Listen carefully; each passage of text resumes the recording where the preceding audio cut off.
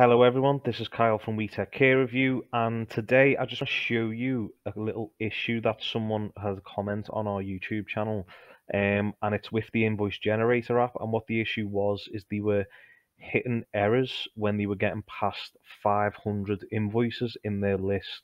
Now, what I want to do here is I just want to show you a very quick fix that we can put in place for this for now, and I'll just do that now. So what you want to do is come to settings, and you want to scroll down to data row limit. Now, as you can see here, this is set to 500. This is the delegation limit that the app is hitting.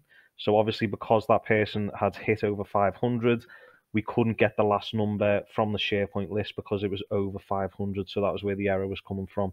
So as a quick fix of this, you can change this to 2000. Now, I know this is the limit and this is the max that you can put on this, as Microsoft have set this, so you cannot go higher than 2000. And then there's plenty other ways we can go to achieve our outcome if you even want to go past the 2000. Now, I'm even thinking of doing another video to maybe make an archive flow, which will, on a daily or monthly basis, take out those records and archive them into another list. That'll keep the data row limit in your list less than 2000. There's also ways we could change the functions throughout the app to be non-delegable queries. But that, again, that's a whole separate video.